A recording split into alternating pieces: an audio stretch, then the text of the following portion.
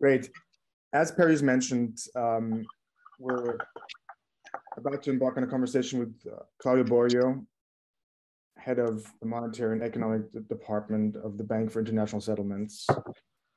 We're going to be talking about the topic of beyond NEPA towards new accounting systems. And on a personal account and on behalf of many of the young scholars that are present here today, Claudio, I'll just say that we are readers and fans of your work for many years.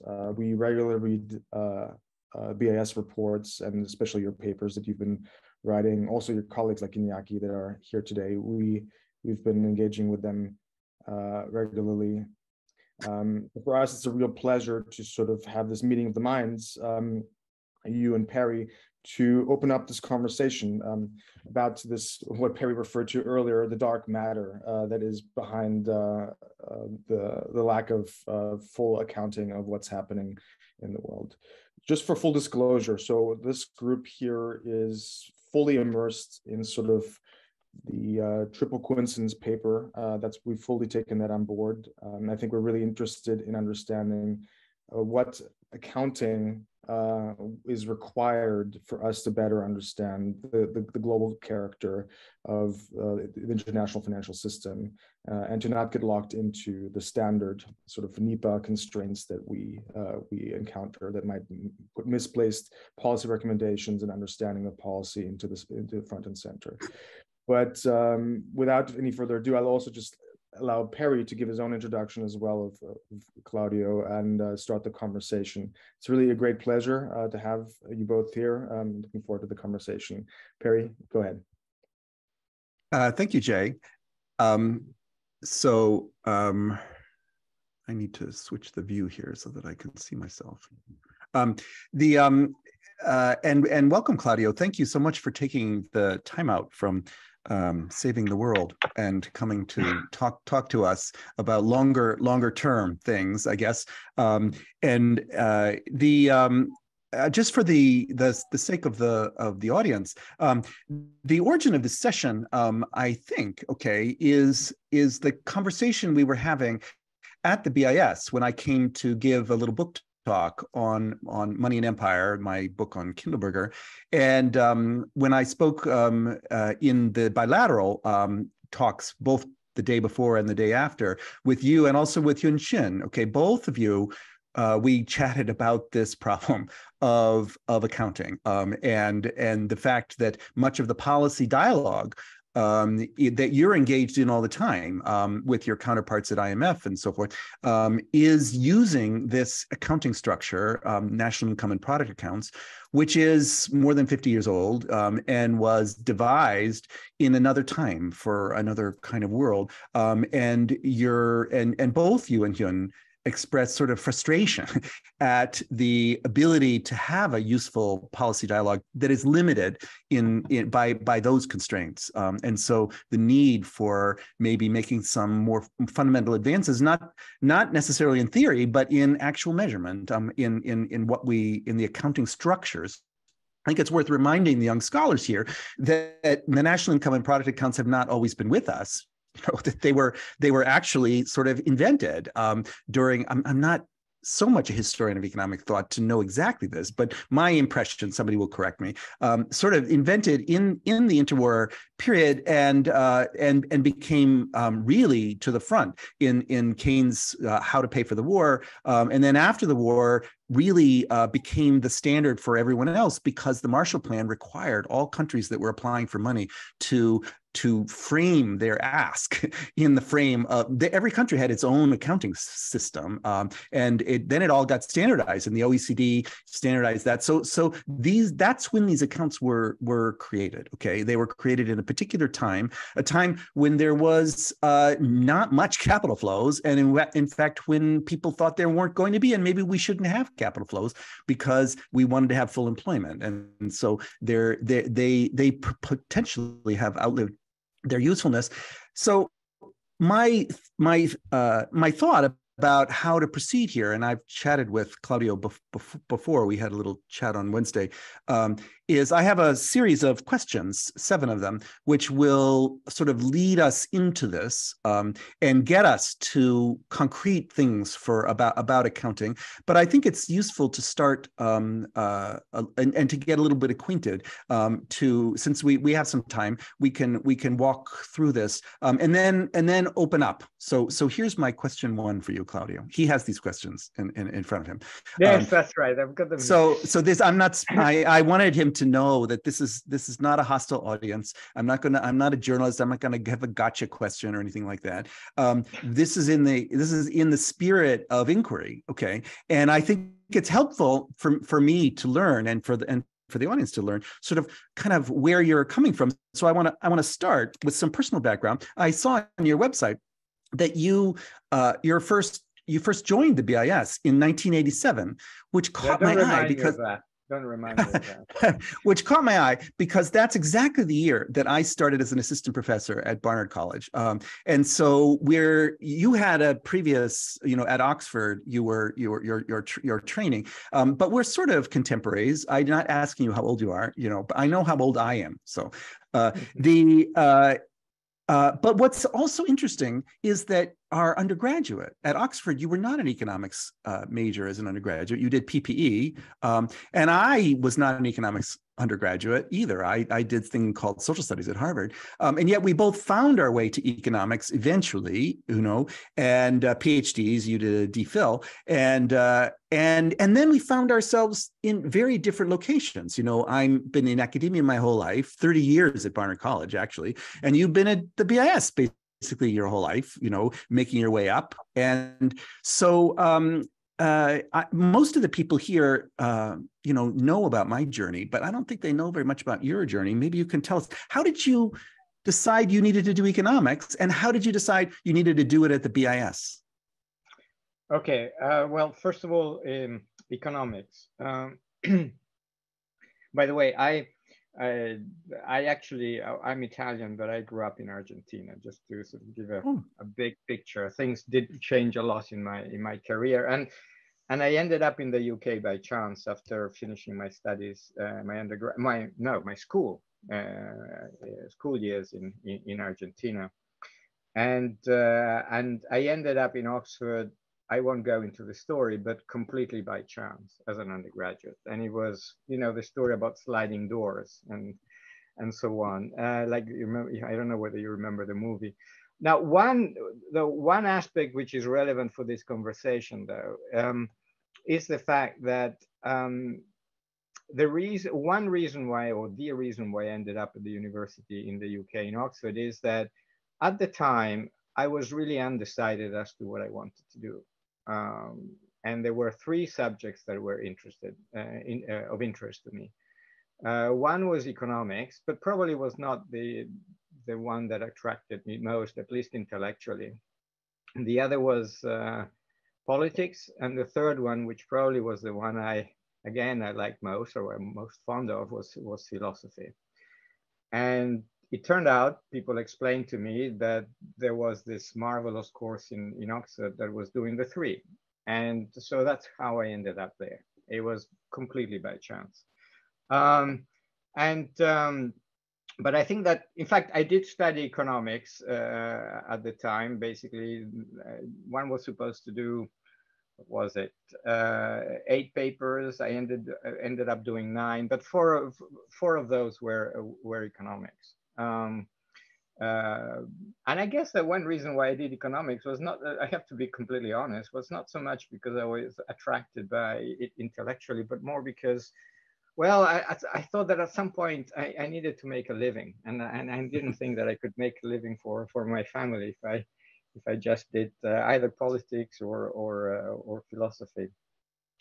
But I have to say that the combination of those 3, and I guess we'll talk about that a little bit later, was extremely important for my further professional development. And I'm really very glad that I just didn't focus on economics at the time. Second point, I started actually teaching at the university, but I felt that I was too far removed from actual policy making, and I was really interested in policy. So I was attracted to the idea of working in a policy environment, in an international organization, so leaving Oxford. And for personal reasons, I thought Europe was was better than the United States. So I ended up at the OECD. But before that, they had actually offered me a job at the BIS, and that was through sort of special channels, because in those days there were no ads as we do today. But one of my professors had actually worked at the BIS before, working on gold and euro currency markets, and he had suggested my name to the people here. So they offered me a job, but I said, no, I haven't finished my PhD or DPhil. I would like to go back at university. And then when I wanted a job here, they didn't have it. So I went to the OECD, and a couple of years later, they came back and said, would you still like to come? And so I moved. So that's how I ended up in this place. And I have to say that, at least real preference, I haven't regretted it. So I want to ask a little bit about what that is about, all that time in the BIS. But let me just tell you, because I don't really know. I've never had a real job, you know. What do you mean you haven't had a real job? So the, you know, from the outside, you know, what I see when I look at the BIS is a central bank for central banks, is sort of an institution that offers a very special vantage point for the world. It's sort of on top of, you know, if you want to have a global perspective, you know, there you go. You're looking down from on top, and you have all kinds of bank balance sheet data that's proprietary, that no one else has, that you can put together in form of view, I guess, of what's happening. And I guess the third thing is so not just a position and data, but the fact that there's no nation state, you know, as opposed to every other central bank, which really is under the thumb of its treasury ultimately. That's not so true of the BIS. So there's a kind of independence that is possible there, or at least that's what, I don't know, that's what it looks like from the outside. You can tell me what it's like on the inside. What I'm interested in is, so you've been in that position since '87. There's so many changes in the world. What, you know, globalization, financialization, you know, what does that look like from that vantage point? Okay, so first a couple of words about the BIS and what's really special about this place. First of all, what's special relative to other institutions is that we have a very, very, very clear clientele, which are central banks. We know that we're working for central banks, and that's extremely important. This is something that was a little bit missing at the OECD, because some of the stuff that we were doing was very similar to the IMF. So the question is, what's so special? But clear, there is a sense of purpose that sometimes is not as concrete in other institutions. Then huge number of advantages. First of all, good points about the place. As you said, we have a global perspective, but in that sense, it's not unique, because also the IMF, for example, does. But we are very, very close to top policymakers, all of us. I mean, the relationship that we have with the senior policymakers that come here during the bi-monthly, which are mainly the governors, but also other times of the year, 1 or 2 notches below the governors, is it's like a constant contact that gives us a very, very good sense of what's going on out there. What are the key concerns of policymakers? And of course, everything, as a result, everything that is at the intersection of money, finance, and macro. That's really the focus of this place. We have a banking department that actually manages a portion of global FX reserves. We have committees, in particular the Basel Committee, which focuses on banking regulation. We have the Committee on Payments and Markets Infrastructure that focuses on payment and settlement systems, clearing systems. We have a number of high-level committees of central bankers that focus on financial markets too. And of course, we do a lot of work on finance, macro, and monetary policy. And that means that if you're working in this place, and unless you try to you really want to be focused on a particular issue, which we don't allow people to be, then you can really get a perspective that is broader than what you would get, say, if you are in a place where the only thing that you're doing is macroeconomics, or the only thing that you're doing is finance or whatever. So that's the specific vantage point that we have here. Huge transformation of the world, that's clearly played very much to the strength of the institution. We have gone from what used to be a government-led to a market-led global monetary and financial system. This is basically the expression that that was used by Padoa-Schioppa and Saccomanni in a famous essay that they wrote in the early 90s. So this is financial globalization, but we've moved from a government-led to a market-led real economy system, and this is real globalization. And these are really two sides of the same coin, and they have meant that they have been the key engines for this huge transformation in the dynamics of the world economy since the mid-1980s. And of course, the key implications of all this, and this speaks very much to your concerns, is that financial factors have moved from the periphery to the core of economic fluctuations. This was not the case when the financial system was largely repressed in the days that you were referring to before. And this has interacted with both the real economy aspects, real globalization, and with the way that monetary policy was articulated to change the dynamics of the global economy. One way in which we have put it is that economic fluctuations, which in the past were largely driven by higher inflation, central bankers' response to inflation until, say, the mid-1980s. From then onwards, and if we leave the COVID crisis aside, and now the very unique experience that we're living through again, they moved from this inflation-induced fluctuations to financial-induced fluctuations, or financial cycle-induced fluctuations. And this also explains the fact that if you think of the way that central bankers have changed over time since the days that you mentioned, their focus of interest has also changed to some extent, from inflation to financial stability, which was not an issue at the time. And this is reflected, for example, in a couple of things. First of all, in the focus of the committees that we had here at the BIS.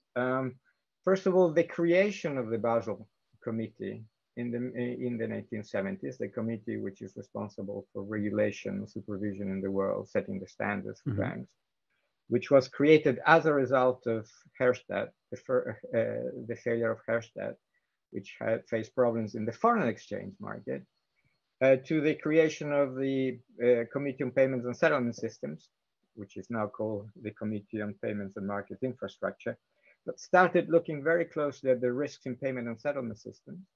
Again, you're going back to your constraint, that your settlement constraint. And even the BIS international banking statistics that you mentioned earlier, which is really the only set of international banking and financial statistics, which is really the only set of statistics over which we have a comparative advantage, because they are created here. In the early 1960s and 70s, the statistics were created because of concerns about what you might call monetary stability and inflation, the growth in the euro-dollar markets in Europe, concerns that the authorities that at the time were very much focused on monetary aggregates were losing control of monetary aggregates because a lot of money creation was outside their domestic borders, to concerns with sovereign risk and the financial crisis that we saw in emerging market economies starting at the time. And in fact, so the international banking statistics, the focus and so on, and some of the aspects that have to do with the triple coincidence that we discussed before were really emerged out of this huge shift in the global economy. So you're saying what it looked like, but also how the BIS sort of changed its mission and responded to these challenges, which were policy challenges, as the central problem. And actually, so, and I have to say that I was roughly joined at the time where the concerns were shifting from inflation to financial stability. Because if my first assignment when I joined was to write a chapter in the annual report on the stock market crash, and the yes, so I had I to become remember an that. expert in financial markets. But so you can see that the concerns were already shifting. Yeah. So I lived through this financial market transformation myself, but as an outsider, really. And the financial system has evolved and transformed, but academic economics and academic finance, not so much. I mean, this is a very slow moving beast, maybe because of tenure or I don't know what, so I felt myself to be without intellectual sort of tools at the beginning, and I had to find things. It did not seem to me that the economics that I had learned in graduate school was really helping me very much, and so I. People on this call know that I kind of originally I went back and I tried to find somebody who seemed to know what they were doing in the history of economics, and so that was my first book. Finding these American institutionalists, Alan Young and so forth. And then once I felt like I knew where to start, I started with the MOOC, trying to. Oops, I muted Perry instead of the other person. I'm not sure what you missed there, but and then I decided it was actually when I was studying Minsky, I realized, how did he know what he knew? He read the financial press. And so I said, well, that's, I guess, what I have to do. And so I read Stigam, I read Financial Times, and eventually, of course, all the BIS papers that you and your colleagues were generating. So I've learned from my empirical basis, came from that. My theoretical basis came from this older tradition, a tradition that was really in its prime during the period of the Sterling system. So I always told students, you can learn more from people who wrote 100 years ago than from people who wrote 10 years ago, because they're talking about a system very similar to the world that we're living in now. So, but my question for you, what were your resources? What were your intellectual resources? Because you came, I'm sure, from a very similar academic training, and you maybe found yourself, without that, this stuff was not all that useful for you. So you had to invent things. I in a way, my journey is not that different from yours. But first of all, I mean, when you talk about Stigam, I remember. I think it was a book on money markets. Yes, correct. Is that what you have in mind? Yeah. Well, I have to say that what I've learned in Oxford helped and didn't help. It helped in the sense that, as a result of my experience, well, I would say both in Oxford and before, I became, particularly when I was here, an avid reader of economic history and the history of economic thought. And I guess that has to do in part with this marriage of the Hegelian tradition that actually I inherited from my days when I was at school, following in the Italian system, to the Anglo-Saxon tradition of the importance of which pays a lot of attention to language. And I try to sort of marry the two in the work that I have been doing. And then, of course, the importance of politics and history that I did as an undergraduate. And I think that many of the views that I have about how the economy works actually have had the origin in this type of reading, from the hidden perils of the Great Moderation, going back to the focus on financial cycles that used to be there, particularly during the first era of globalization, given that we were talking about globalization before. The false, I would say, perils of deflation, views about the natural rates, and so on and so forth. Now, as far as economics, I I do think that the basic training in economics that I had in Oxford was very useful. I would not have been able to do anything without that. But I also think that I was fortunate to have very good advisors who sort of introduced me to issues of monetary economics and financial systems, but with a very open and inquisitive mind, as opposed to this is what you have to learn because this is what people say. And I thought that that was extremely important. Now, when I came to the BIS, I had to broaden my horizon. I couldn't stop there.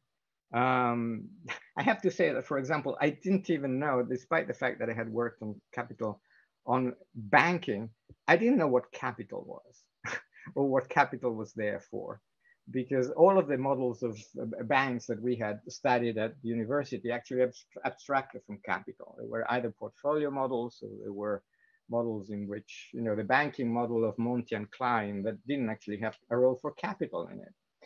And so I felt that if I wanted to learn about economics and if I wanted to be a good economist here at an institution that works for central banks, I had to broaden my horizons. So I worked in financial markets, I worked in banking, and worked in regulation and supervision.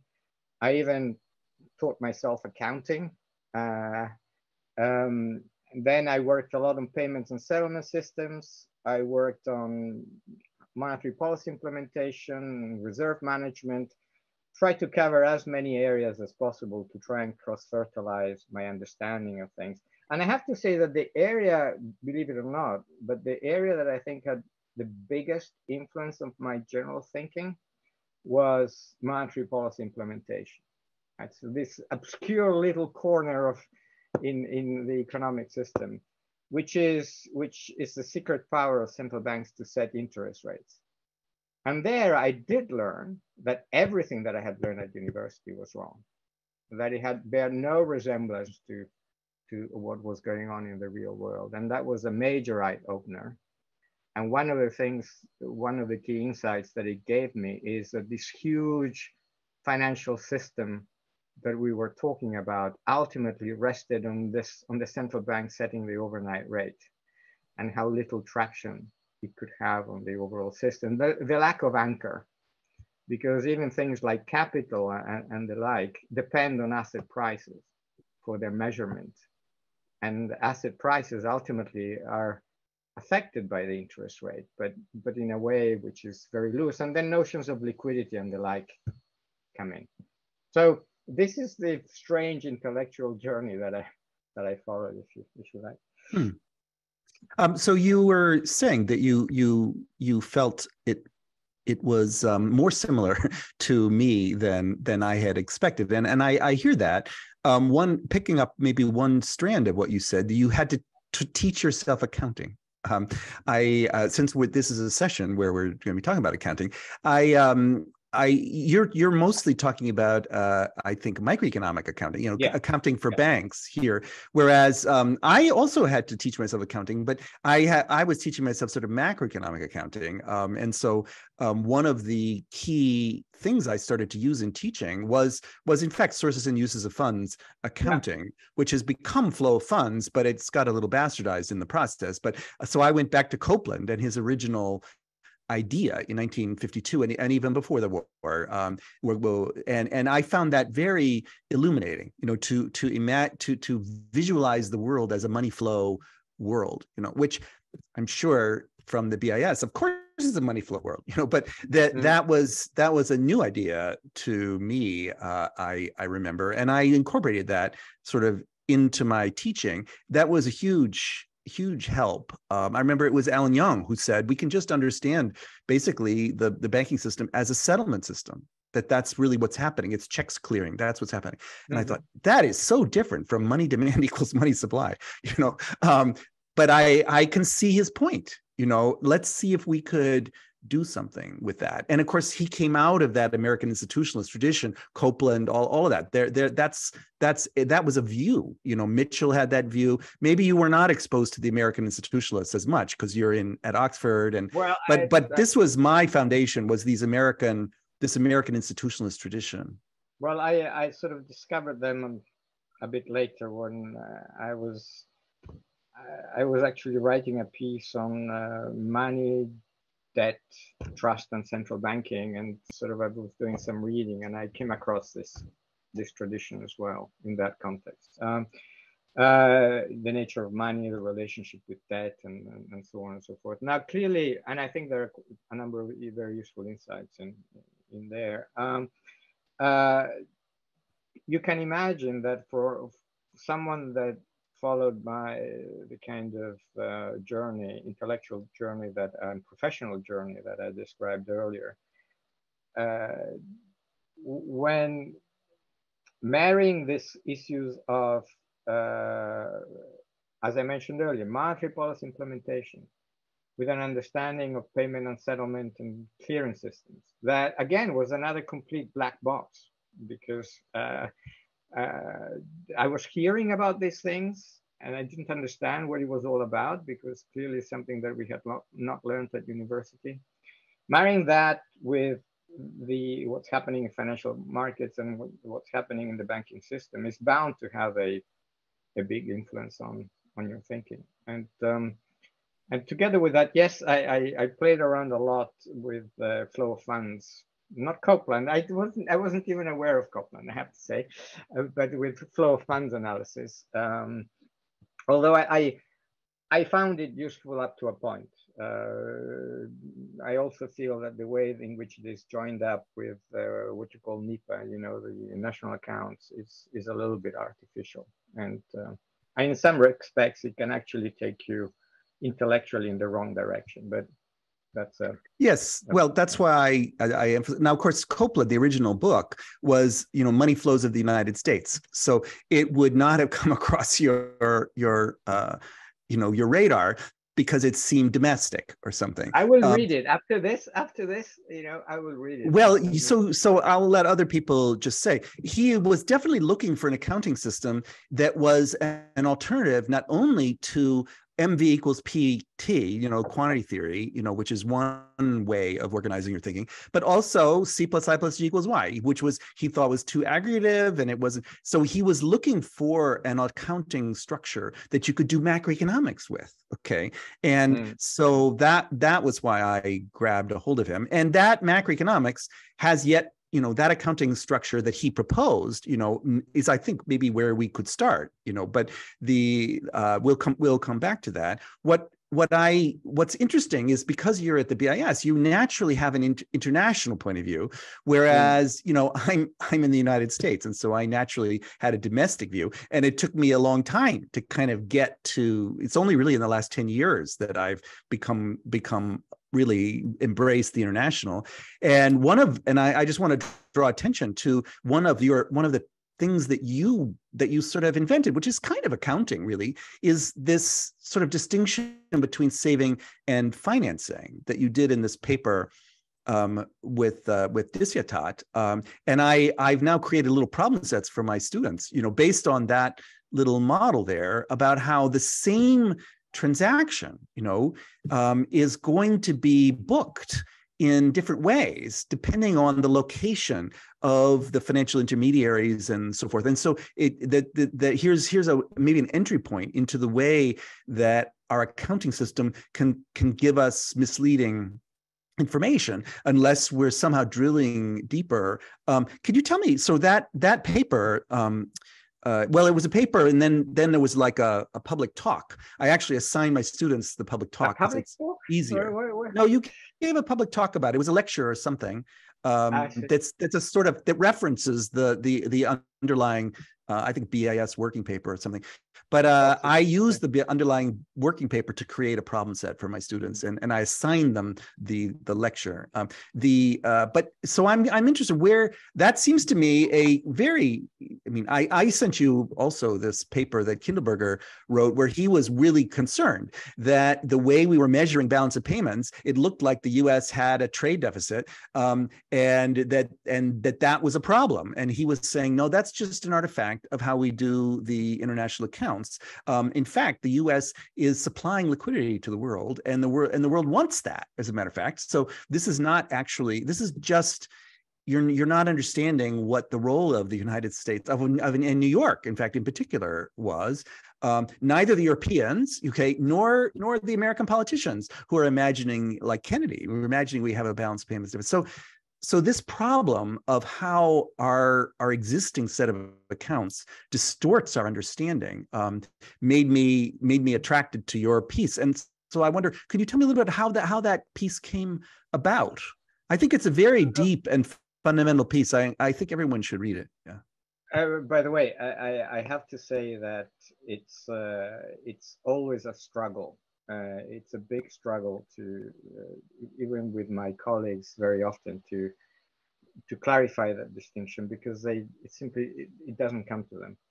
But I have to say that I don't think that we invented this distinction. We may have put it in those terms, but I think that the similar idea you can find in some of the post-Keynesian work that it's there, and I think we have a couple of references in the piece. Now, the original, we wrote two pieces. I think that the one with the little model is one which talks about taking financing more seriously or something. But the first piece in which we discussed this, and that goes back to the origin of the work, was one in 2011 which was designed to take on the global saving glut hypothesis, which we felt was not approaching the issues in the right way.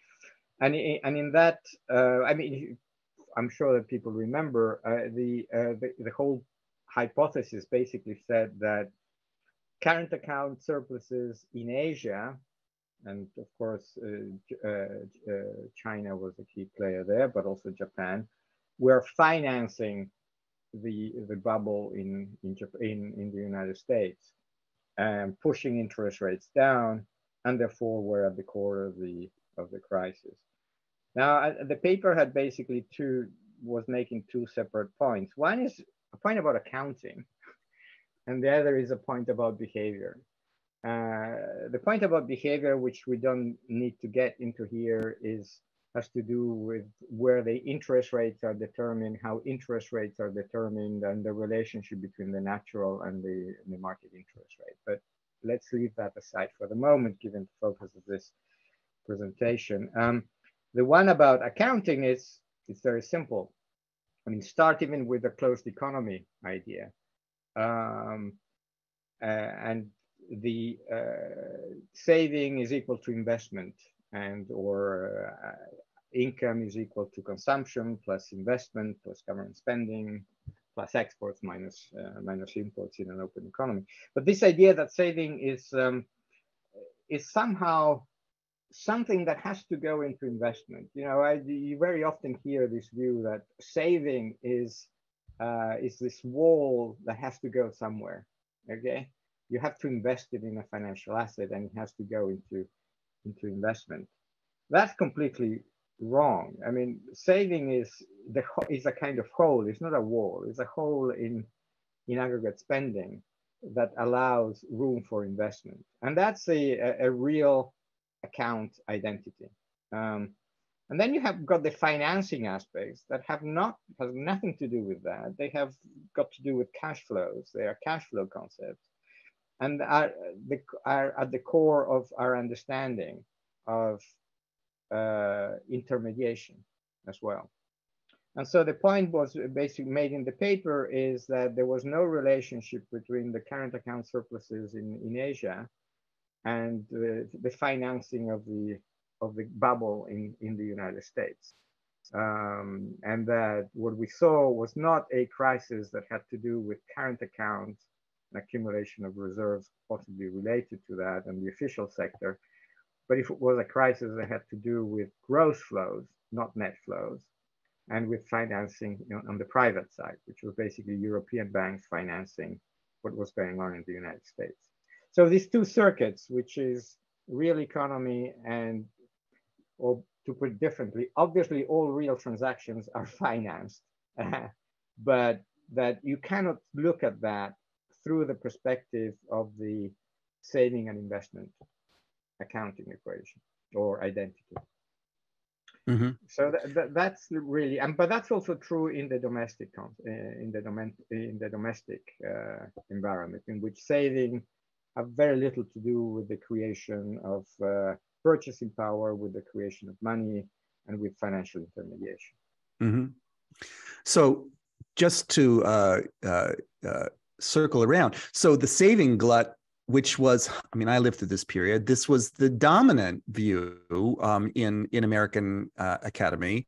I think it was Bernanke and others, you know, pushing this idea.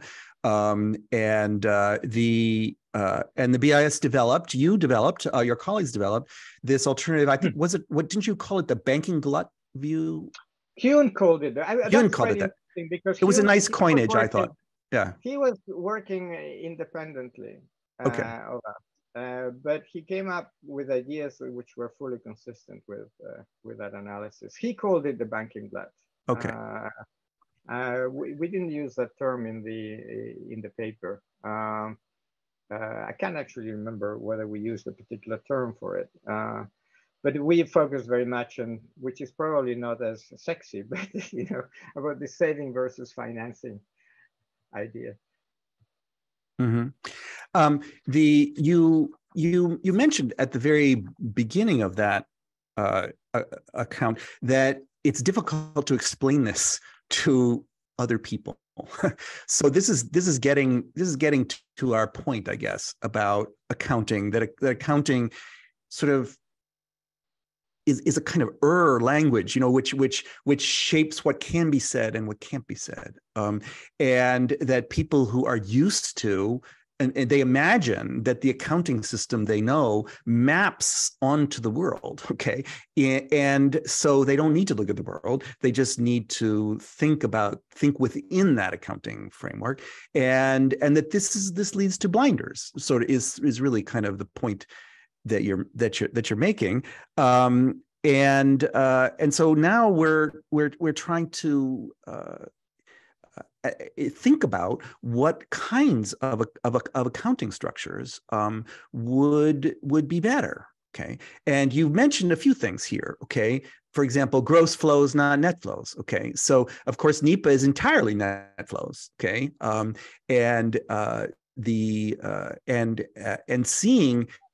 I mean, in some ways, this is the same point about realizing that, you know, savings is kind of a residual between two very large numbers, you know, and net capital flows are a residual between two very large numbers, you know, and so the understanding what's happening, maybe you should look at the large numbers and see what's driving which is them. Basically what Kindleberger was doing.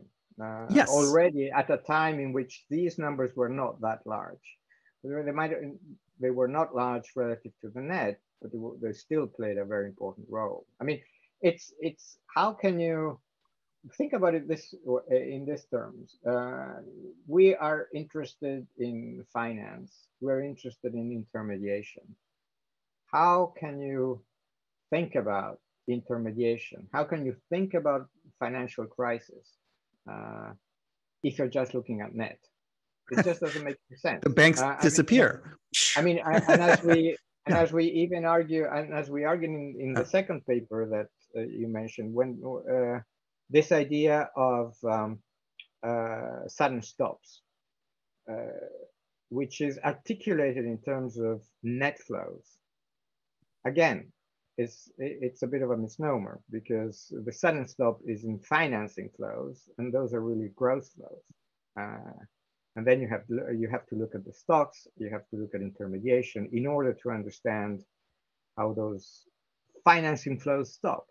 And that of course will have implications for the current account, will have implications for trade, but it's on the financial side that the sudden stop occurs.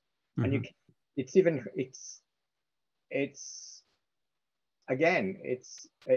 I would say it's semantically wrong to talk about a sudden stop in the current account, because we cannot have any such thing.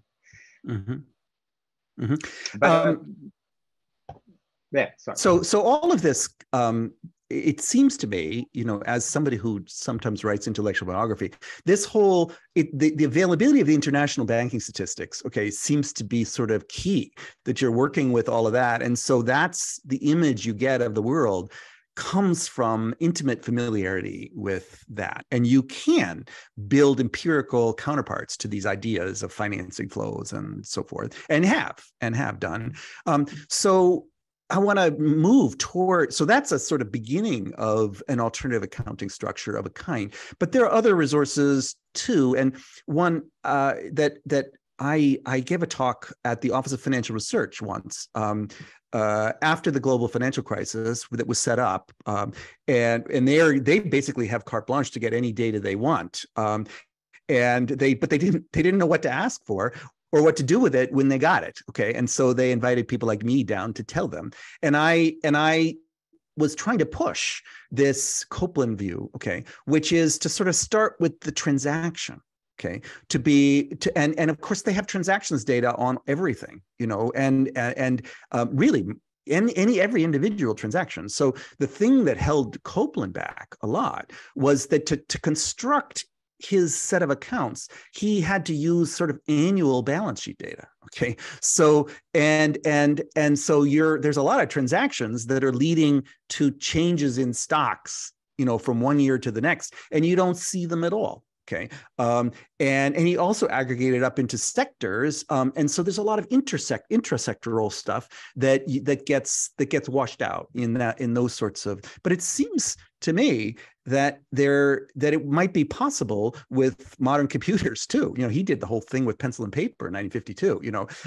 And digital information, that it might be possible to start at that more granular level, and I know Hewan has always wanted to build up to new aggregates, and it's always seemed to me like the aggregates are the problem here. That we want to understand the granular. The important things are happening at a more granular level. So this, I don't know if there are other. So I guess one question is, does this transaction level, the availability of transaction level data, is this something that you think from your experience could be a resource for building, and what other data resources are you aware of that we might conceivably use as the basis for a better accounting system? There, I'm probably more skeptical than you are. If you just look at the volume of payments, that gives you a sense of the transactions, right? Even if in some cases it's clear. I think these numbers you can find in some of the BIS publications. You can find the orders of magnitude also in that paper or lecture that I mentioned earlier about money, debt, trust, and central banking. They're huge. They're really huge compared with GDP. And of course, payments are the counterpart to, or one of the two legs of the transactions that you're talking about. At the retail level, there are many transactions, but the overall volumes, and by retail level, I mean transactions that are not within the financial system or ultimately make their way in the interbank transactions. They're very small, actually. Yes. Those are mostly related to the real side of the economy. But there is a huge, the transactions that take place within the financial system are absolutely huge. Yeah. Copeland called those fluff, because. Well, maybe it depends. Is that fluff? I'm not sure. Well, of course it's not today. He's writing in 52. And exactly. I always tell students that if a man from Mars came down and looked at the United States, he would say, "Oh, I know what money is what you use to make financial transactions." Because that's what it almost all is. And large financial transactions, the special payment system for large magnitude right, large value payment systems. So they're absolutely huge. I'm not really sure what knowing each individual transaction will help you to achieve. All right. We're trying to open up this field, not resolve it. So and maybe there'll be some suggestions. And by the way, Perry, I remember having discussions with people at the OFR. Actually, at the time it was Lou Alexander, who had actually worked with us here at the BIS for some time. Then he'd come to the board, and Dick Berner, and they sort of had come here precisely at the time when they were thinking of getting all of these transactions data. And I have to say that we were more on the skeptical side about what they might be able to use once they had all that data. Now, I'm not saying that it is not possible, and I'm not discouraging you and your colleagues from following this this line of thought, but I think that it's a big mountain to climb. Well, you and I are older, but some people here are younger, and they're looking for big mountains because they have 20 years. They can do it. Yeah. But what I'm trying to say is, start with a clear idea precisely of what would you do once you have that data. Yeah. Which I don't really have. And then decide. But that's necessary to provide guidance about, yes, of and course, to get incentives for people to collect it. I mean, for example, there is all of this huge amounts of data transactions that have to do with exchanges and derivatives and so on and so forth. The question is, okay, once we have that data, what is that we can really shed light on? I can imagine that you can shed light on issues of market functioning. I can imagine that you can shed light on issues of market manipulation. I can imagine that you can shed some light on issues that have to do with stability within those systems and the like. I am less convinced that you can shed light on some of these broader macroeconomic issues that we are discussing just by looking at those individual transactions. Well, one of the, I actually would talk with Zoltan Pozar about this a little bit too, about extending the sources and uses to be tracking not just money flows, but collateral flows, you know, well, I mean, that, for example, that's a different issue. I mean, if you're, and indeed there are some efforts that are not really going, that are going more slowly than we had hoped following the great financial crisis under the aegis of the FSB to collect more information on collateral markets. And again, they're happening here. But we have been hitting some obstacles, and something that we hoped would have been ready already by now, it's still moving pretty slowly. But clearly understanding better the behavior of collateral markets and putting together both quantity and price information, I think it's extremely important, because if there has been a huge shift in the interesting picture, if there has been a huge shift in the financial system since the mid 1980s, has been a shift from assessing counterparty risk based on cash flows and the like to basically assessing the value of collateral. Yes. And this has had a huge impact on the dynamics of markets, on the dynamics of financial distress that at least would deserve a lot of close study. Yeah. So the rise of market-based finance, you know, is sort of what you're talking about here. So-called shadow banking. But it's beyond that, because it also has a first-order impact on the behavior of banks. And although people very often think of, and you know this, people tend to think of markets and banks as alternative sources of funding and so on. But these are markets that are very, very closely intertwined, because at the end of the day, banks are market makers in most of these markets. They are the key market makers. So we need to understand the interaction between the two. So one last question, and then we'll open it up so that the audience can start thinking about this. you mentioned just now, okay, that we need measures of quantities and prices. So you started to bring prices into the picture. In my own thinking, as everyone here knows, the way I bring prices into pictures is through the trainer model of the dealer function, that you're imagining that these prices are not, looking at fundamental value as you would in finance, but that they're being determined by order flow and order flow imbalances that are pushing around the dealer balance sheet and so forth. Now, since I started with Copeland does not do any valuation changes. He's really just looking at money flows. And the important thing is that, of course, valuation changes cause cash flows now because of these derivatives and so forth. So you have to put valuation in there. And often, I remember when the global financial crisis happened, that the advantage that I had in watching this was to say, well, to know, like, if there's a spread between the Eurodollar rate and the Fed funds rate, okay, that means something about the imbalances in cash flows, that we can know where the problem is, so that prices actually carry information about quantities.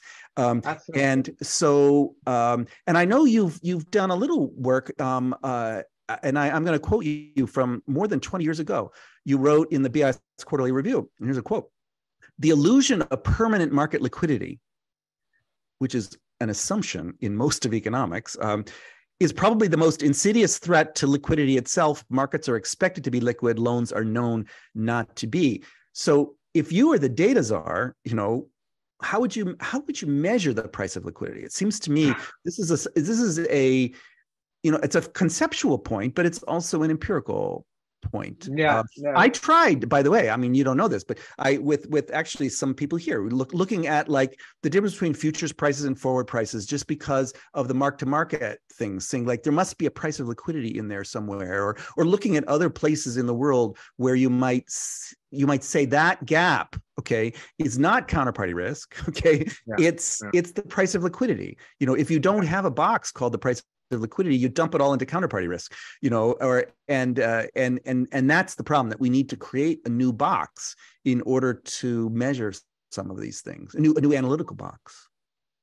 No, that's true. I mean, first of all, liquidity itself is a sort of difficult concept to I would say, delineate. In the piece that you mentioned, like over 20 years ago, which was actually written as a result of some work that had been done by one of the committees that I mentioned earlier. At the time, I was secretary to this committee, and it was looking at the experience of LTCM, I think it was, which the long-term capital management for those of you youngsters.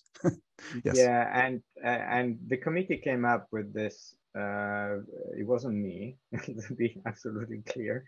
Came up with this very nice way of describing the LTCM crisis as a global margin call, which I thought was extremely effective as a summary of the situation.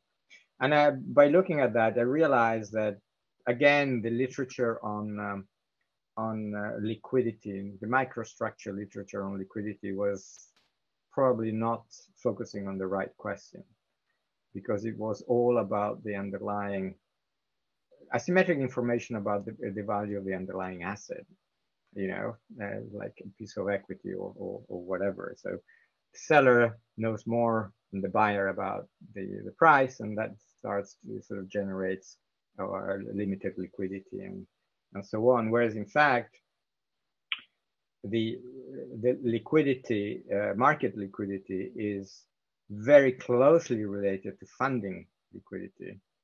And what intermediates the two, of course, is the profit motive, and in particular, risk management practices. So this is a very different way of looking at things. And that's why sorry.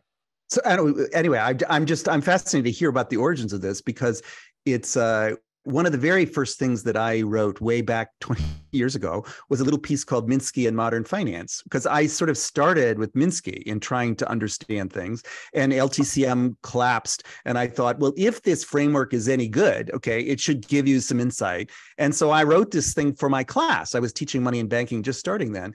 And I wrote it up, and people seemed to like it. And so I sent it to the Financial Analyst Journal, and they published it. No, it wasn't the Financial Analyst, it was Journal of Portfolio Management. Okay. And so I published it. You know, that was such a weird thing to do for an assistant professor to be publishing Minsky and in Modern Finance. But that was really, it was the long-term capital management collapse that, particularly because that was, you know, these were the best and the brightest, you know, finance minds, you know, and so it showed they missed something. They missed something really quite crucial. But let's open up now.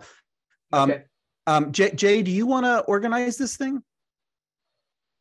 I'm happy to facilitate. I think that's probably best. Yeah. So great. I think we're going to start with those who just raised their hands. Dan and then Asker. You two go ahead.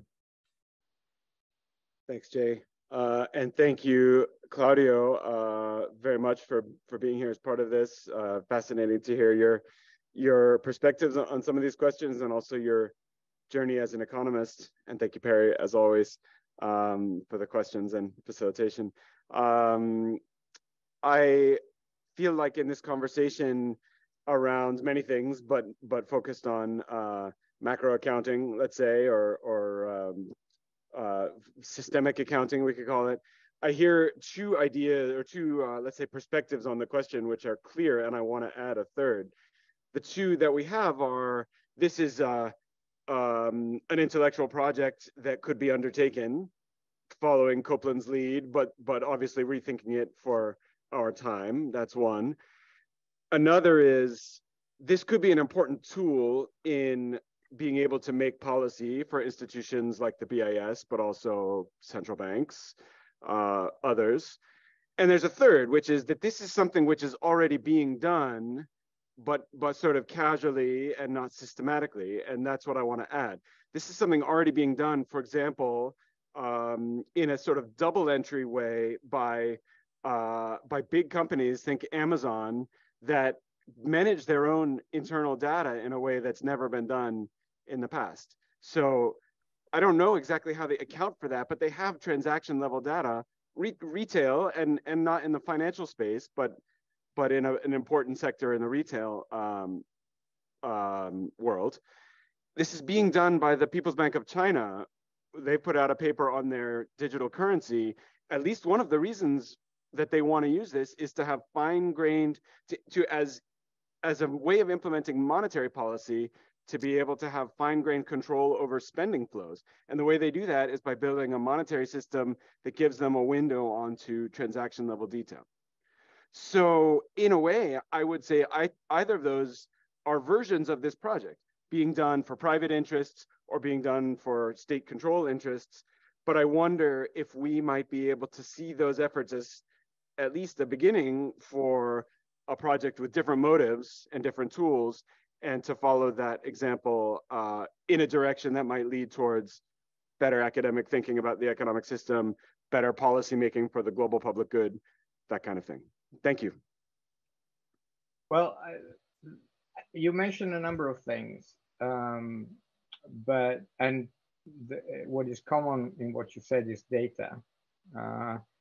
But of course, data in that context is being used for very, very different reasons. And you alluded to some of them. In the case of Amazon, is about understanding people's preferences, what people are like, and what they're more likely to buy, and at what price. They're trying to make money out of understanding, making a better profiling people much more closely. In the case of the PBOC, actually, one of their main concerns at the time was the fact that there was a lot, going back to payments, that there was a lot of these big companies were internalizing a lot of payments. And that could not so much undermine the ability, at the time, the ability of the authorities to implement monetary policy, but more generating systemic risk. And they wanted to bring that back onto the balance sheet of the central bank. And then there could, of course, be broader reasons why they're doing it. So my sense is that if you want to build a particular accounting system or measurement system more generally, then I think that you would need to start from the question, what am I going to use it for? And once you identify that question, then that would sort of help you define what is that you would like to have in the ideal world. And given what, where we are, how much more information we need and how we're going to get it. So I would start from the end, as opposed to, we've got all of this data, what can we do with it? And it's not an easy question, because ultimately there is a very important theoretical element to measurement, and I think this is what basically Perry was alluding to.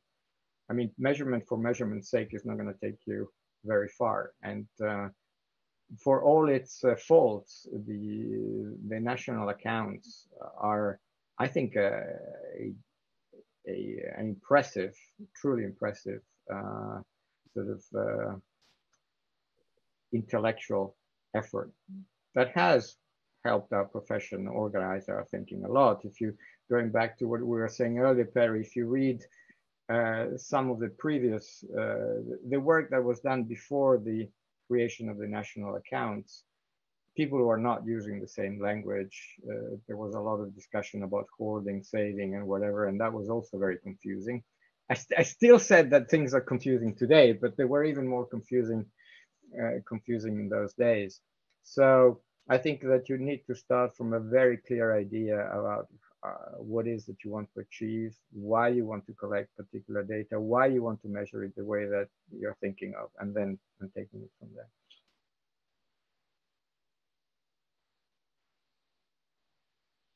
Great, thank you. Asker, you're next. Yes, thank you so much. This is like mind-blowing for me, so I will need to rewatch this before coming to anything close to solutions. But it's a fascinating start, and great to get this combination from Perry and Borio. And I want to point out to the audience that this paper, adding in one more paper, only 12-year-old from 2012, the financial cycle, I think it was called, where Borio has the quote that I used in my thesis about banks creating money ex nihilo, or out of thin air. And the Nobel Prize Committee last December explicitly stating, when they gave to Bernanke and Diamond Dybbuk, that of course banks create money, but not out of thin air. So there is a dispute follow-up, and I well, I mean, I didn't read what the committee said, and again, of course, let me underline the point. The observation that banks create money out of thin air is not something that I came up with. It's something that is well known, and I guess is well known also from anyone who works in banks. I mean, it's very simple. If someone wants to borrow from you, say a firm drawing on a credit line, well, what are you going to do? I mean, you give credit to this person, to this entity, and giving credit to that entity means that you're creating a deposit to sort of, you're creating purchasing power that you're going to be giving to this entity. So it's extremely, it's plain. I mean, it's not something over which we should have an argument. I mean, this is a plain fact.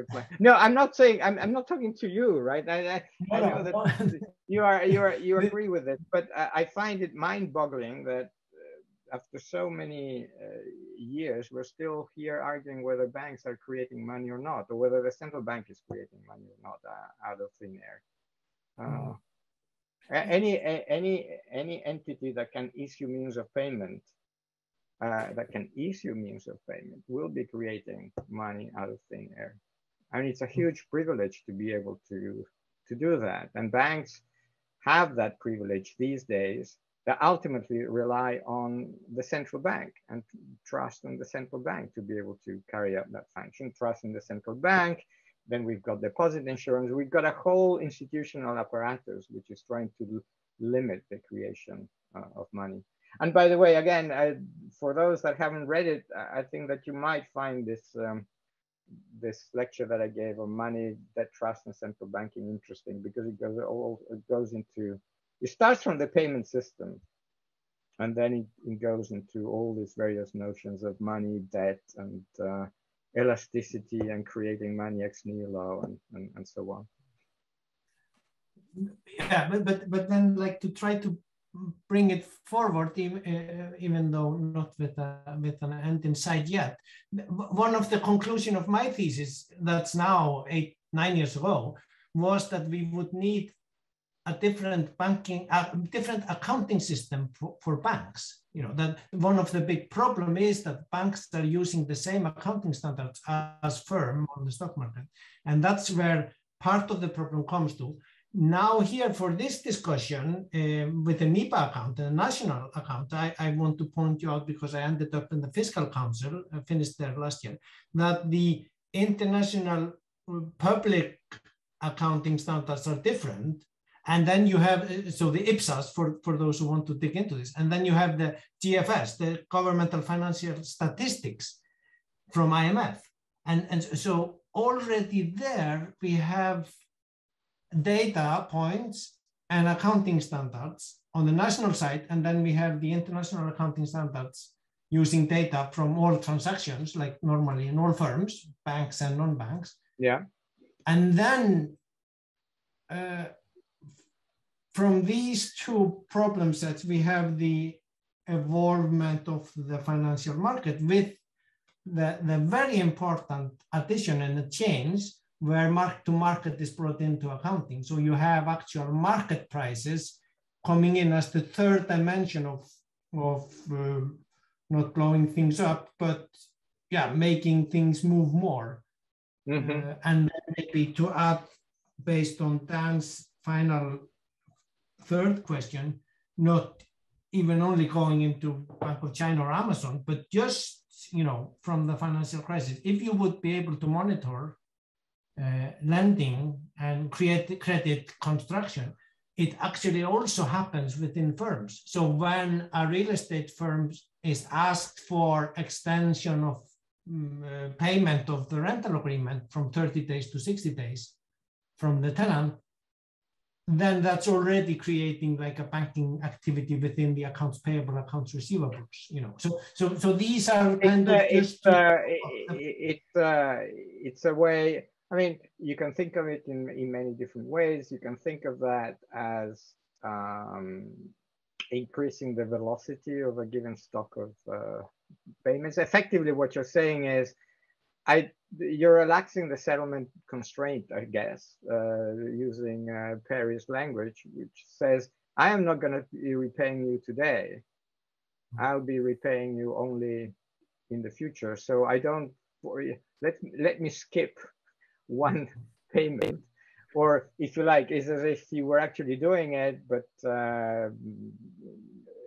so yeah, effectively you're avoiding for one particular period, you're avoiding the settlement constraint. So there, you can do it two ways.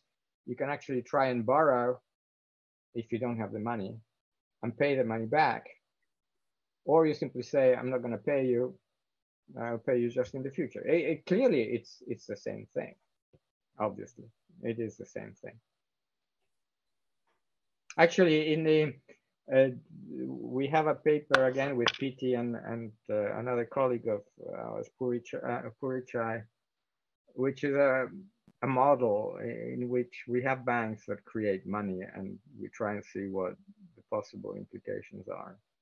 of that. But clearly, this is not what happens in DSGE models, because in DSGE models, it's again going back to this question of saving and financing distinction. Banks, what they do is they allocate.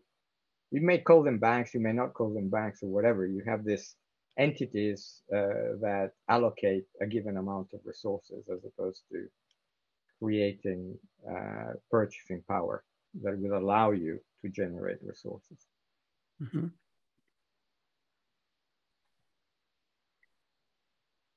Great. Let's take 2 questions this time, Claudio, if that's okay with you. Sure. Let's go to Tinashe and Alex first. We have about 15 minutes left in the session before we go to break. So Tinashe, you go first. All right. Thank you, Jay, and very interesting discussion. So Claudia, I've got a question for you about national accounts, and I'm trying to contextualize this in a post-Second World War 1950s context.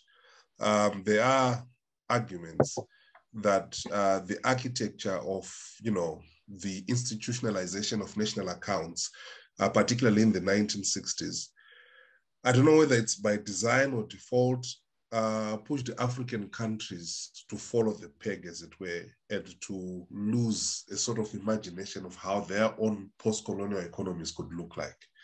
So particularly because they had to follow these national accounts, and they had to use these GDP figures that had to be posted with particularly the IMF and the World Bank, it has sort of put a noose around them, whereby they're being pulled in the context of the international economy to follow the peg and to continue being junior partners in international trade.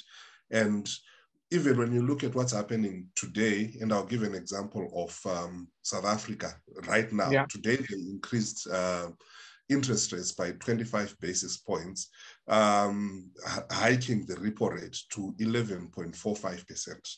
And they're saying they're doing this to try and control inflation.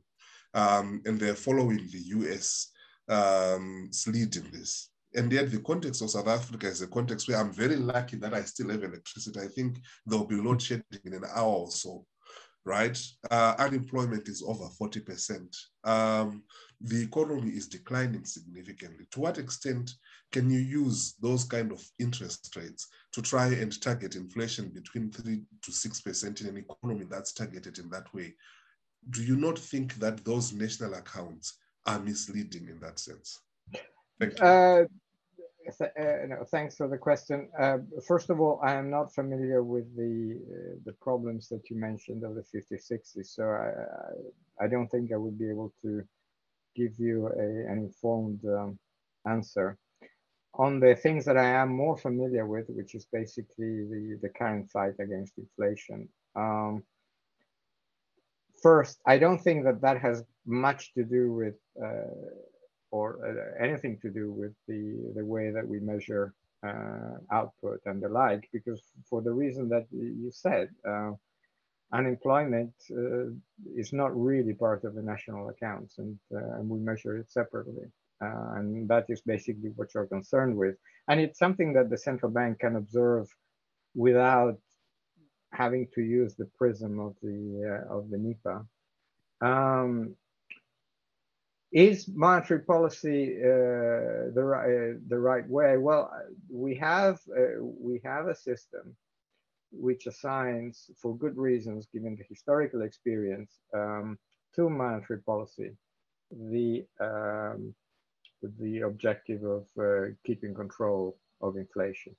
Is it sufficient? I would say no, for many reasons that I've been arguing over the years. But is it important? I say yes. Price stability is key. And the way that monetary policy operates is by trying to influence expectations, and therefore the expectations of labor and firms, and by trying to contract aggregate demand to reduce pressures on prices. So if you have an inflation problem, then you will have to raise interest rates. Then it's a question of judgment as to how far you will have to raise them. And there are also issues as to whether other complementary policies can help you deal with this or not. But from the perspective of the central bank, higher inflation, concerns about inflation becoming entrenched, does mean that monetary policy has to be tightened. And this was also the message that we had in last year's annual report, where we actually discussed a new way of thinking about inflation, which is these two regime views and transitions across regimes. So that's what I can tell you now. I'm sure that is not a fully satisfactory answer, but it's a simple answer. Yeah, if I may quickly, one of the prerequisites to being part of the IMF and the World Bank to be able to get special drawing rights was if you followed the NIA framework that was made in the 1950s.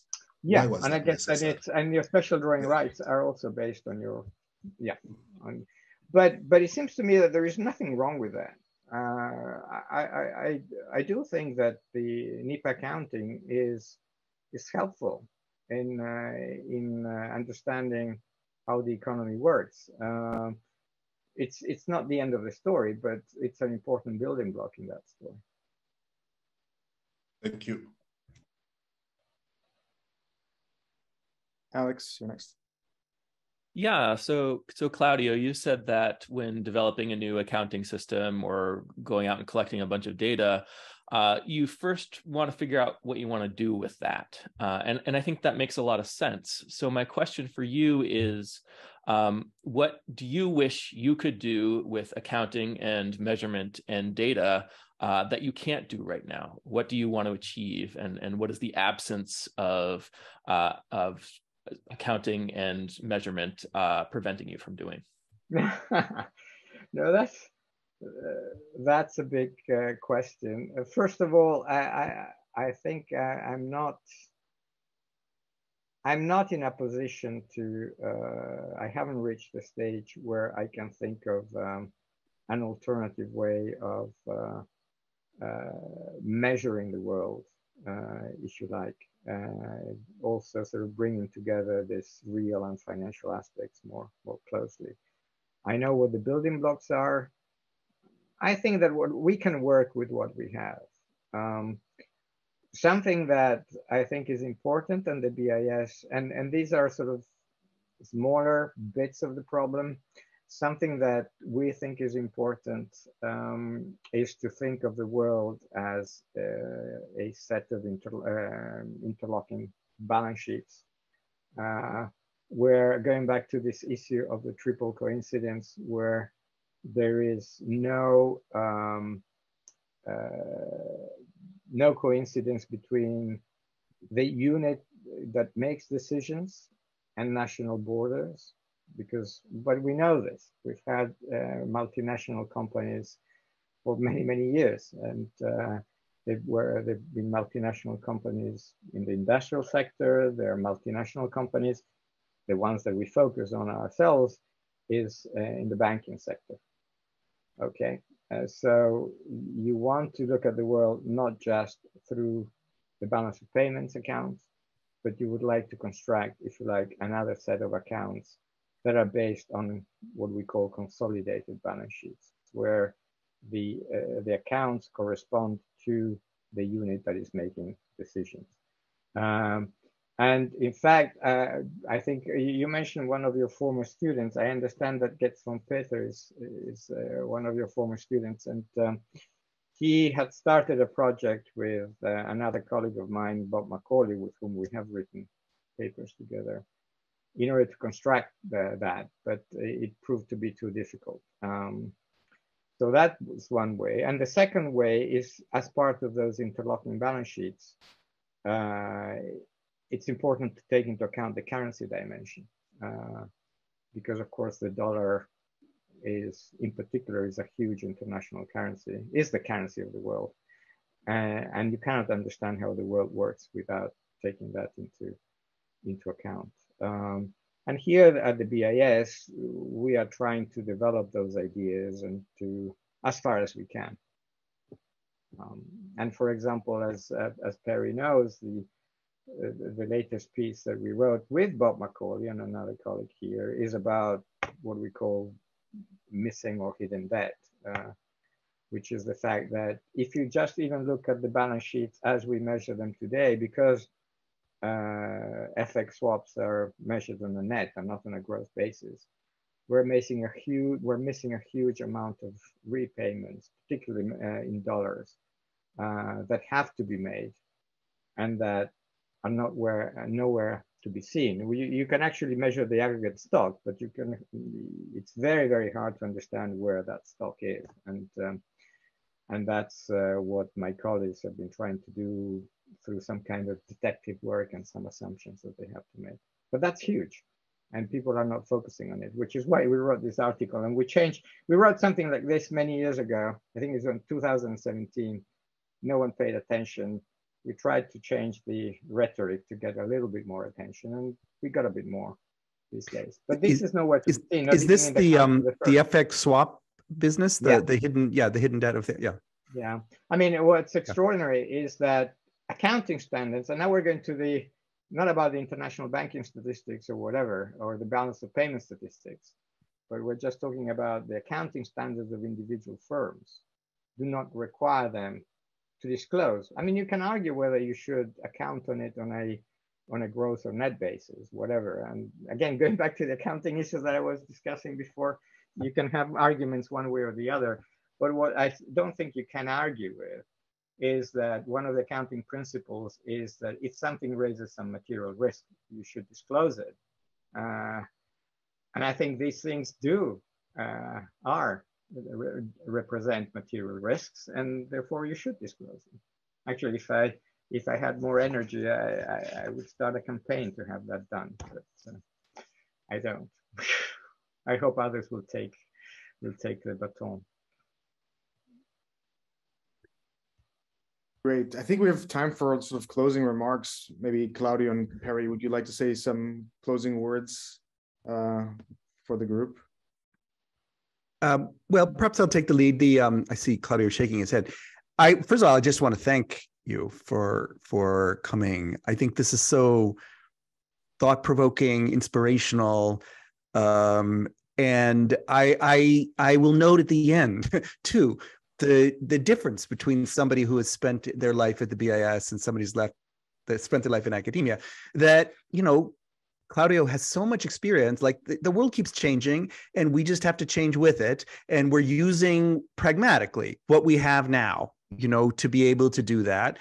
And I think that is probably the right thing, you know, if you're in a position like the BIS, okay, and probably the right thing for a professor like me, you know, who is not in the day-to-day, you know, is to think in another way, and to try to synthesize, or as Dan was saying, maybe you don't know, Claudia, that Dan Nielsen is also one of my students. Was a TA a few years after Getz van Peter, as a matter of fact. So and there are others here too. You know, when you talk about the world as a set of interlocking balance sheets, okay, everyone on this call thinks that way. Just to let you know that is a core tenet of what I call the money view, is that we're starting with that every entity is a cash inflow outflow entity, that they're linked, and so that I am connected to every single entity in the entire world, you know, indirectly through this link.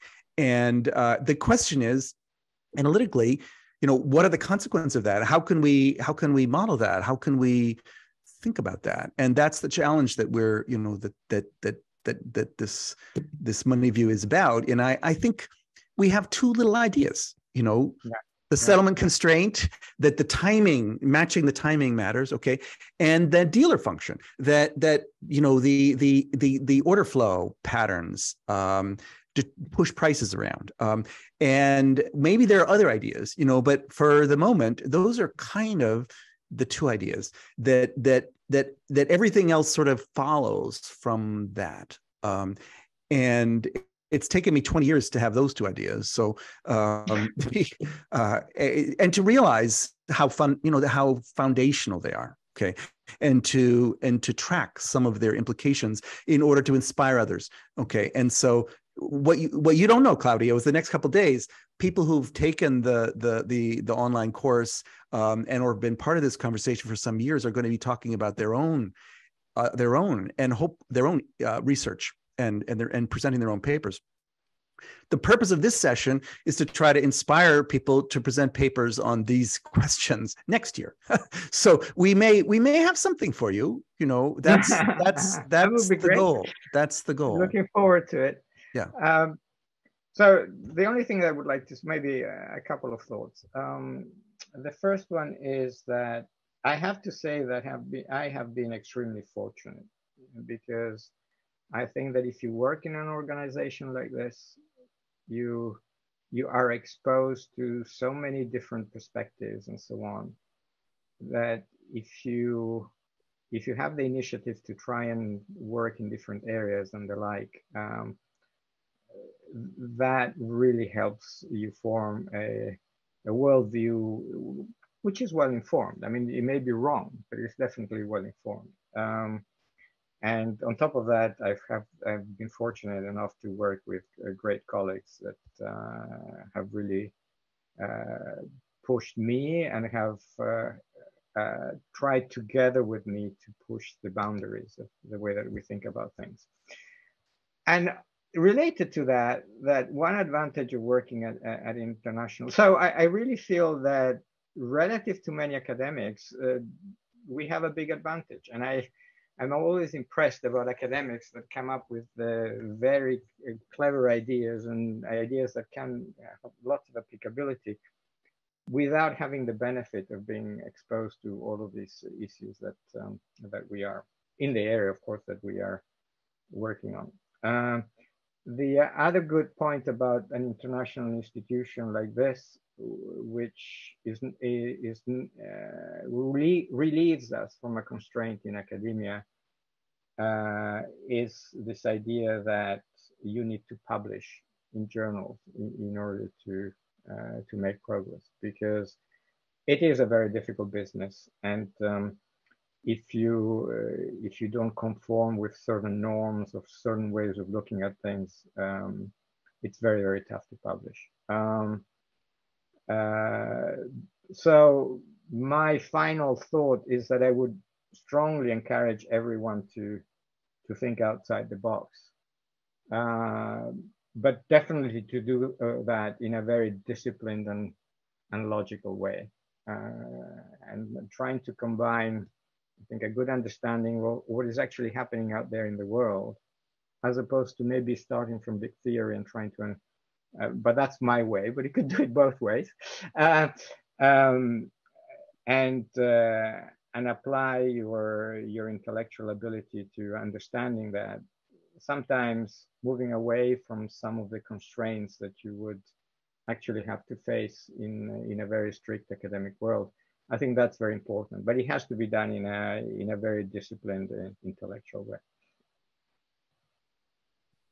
So, just I thought you were doing. As you can. It sounded to me like you were doing a recruitment pitch.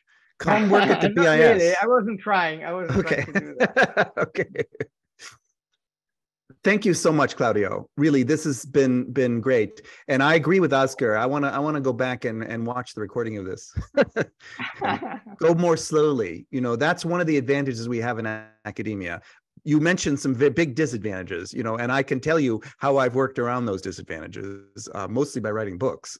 But one of the advantages is that we have more time. You know, that we're not being, and that we have this discipline of teaching. You have to explain things to undergraduates.